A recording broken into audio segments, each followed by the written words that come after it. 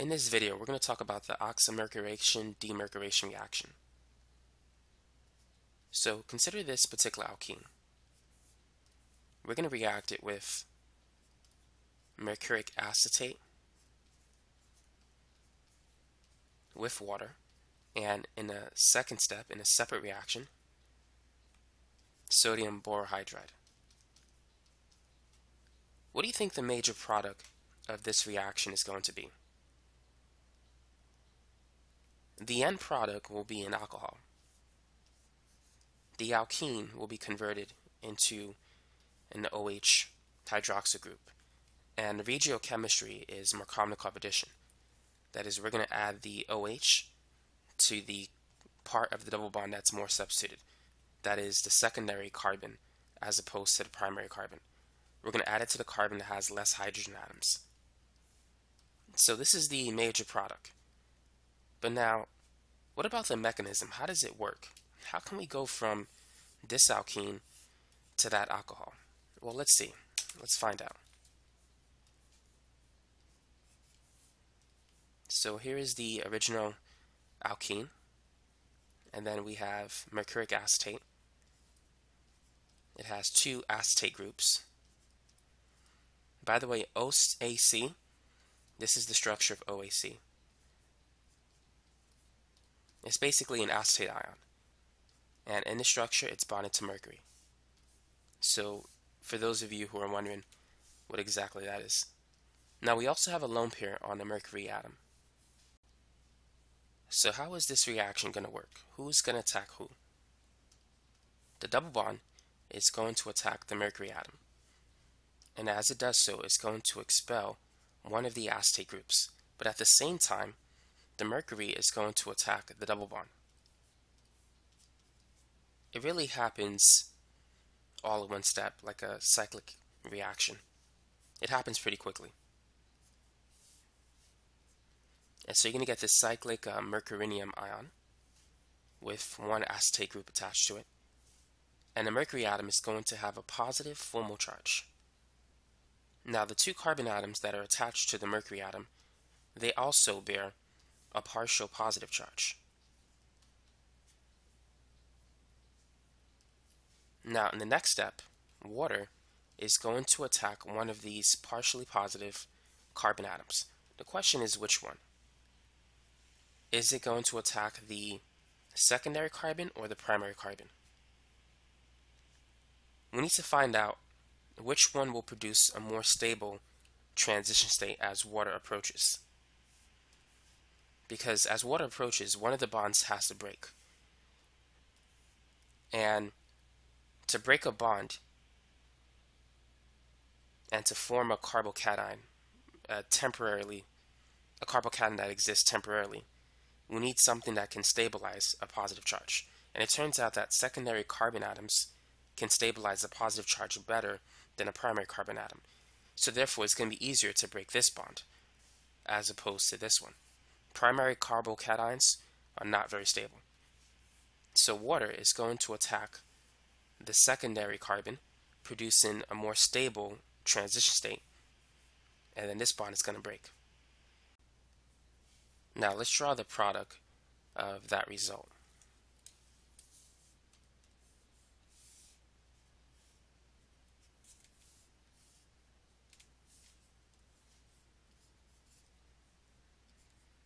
So now the mercury atom is only attached to the primary carbon.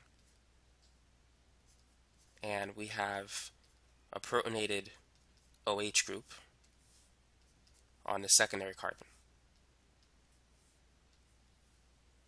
Now we need to use the other acetate ion that was expelled.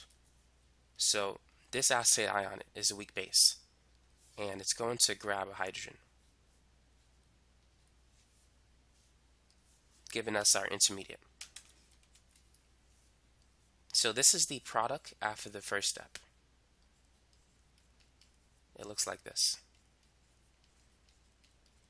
That is after step 1, where we added mercuric acetate and water. Now step 2, we're going to use sodium borohydride. Now most books really don't talk about the mechanism for this reaction. It's not well understood, But what we do know is that the mercury acetate group is replaced by a hydrogen in a reduction reaction. And so you're not going to be tested on the mechanism for this process unless later in the future this mechanism becomes understood. Unless more light is shined on it. But for now, you just need to know that the mercury acetate group is replaced by a hydrogen. And so that's the general mechanism of the Oxymercuration Demercuration reaction.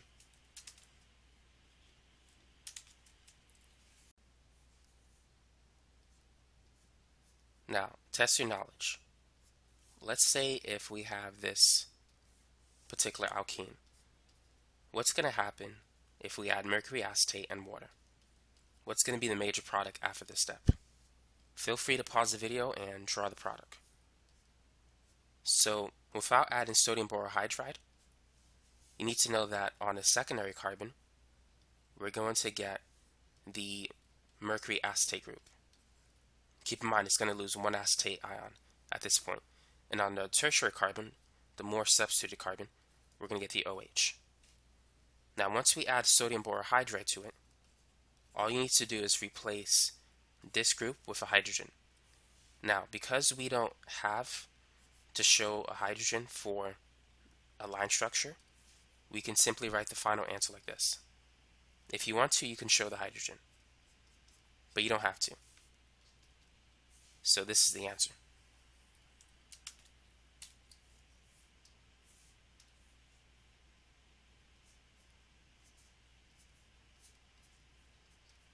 Now, what do you think the major product for this reaction will be? Will the OH group go on the primary carbon, the secondary carbon, or will it rearrange to the tertiary carbon? The Oxymercuration Demercuration reaction does not rearrange. It's going to go on the most substituted carbon that is part of the double bond. So that is this carbon, the secondary carbon that is part of that double bond. And so the final product will simply be an alcohol on that carbon.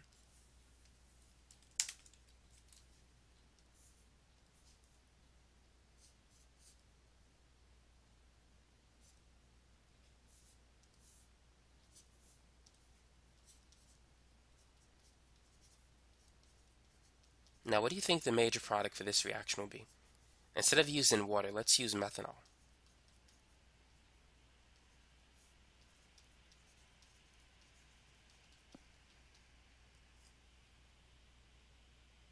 Now, if we had water, this would produce an alcohol. But since we have methanol, we're not going to get an alcohol. Instead, we're going to get an ether. We're going to get an OCH3 group. But notice that both carbons of the double bond are secondary. So the OCH3 group can go on either of these two carbons. In this case, we get a mixture of two different products. But now let's talk about the mechanism for that reaction. Feel free to work on it as well.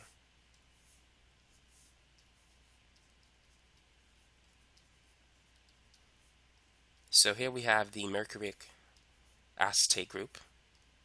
The double bond attacks mercury, expels the acetate group, and mercury also attacks the double bond at the same time.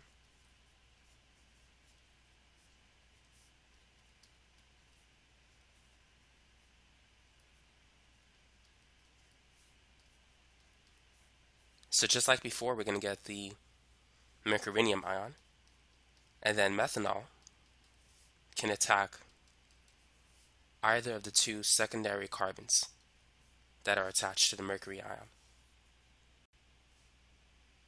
So we just have to pick one. Let's go with this one. This bond is going to break. And so now here we have HgOAc, and on this carbon we have an oxygen that's attached to a hydrogen and a methyl. Whenever oxygen has three bonds, it's going to have one lone pair and a plus charge. Now, in the next step, we're going to use the acetate ion that was removed to take off a hydrogen. It's a weak base, so it's attracted to the hydrogen that's attached to an oxygen with a plus charge. Whenever a hydrogen is attached to an O with a plus charge, that hydrogen is very acidic.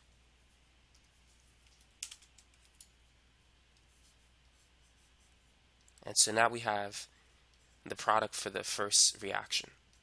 That is after step 1. Now in step 2, once we add sodium borohydride, remember all you need to do is replace the mercury acetate group with a hydrogen. So this is the answer, which we can simply write it like this. Now keep in mind you can also get the other product, but the mechanism will be the same. So that is it. So now you know the mechanism for the oxymercuration reaction and a demercuration reaction. That's where you use mercury acetate and water, and also the alkoxymercuration demercuration reaction. That's when you use an alcohol to get an ether.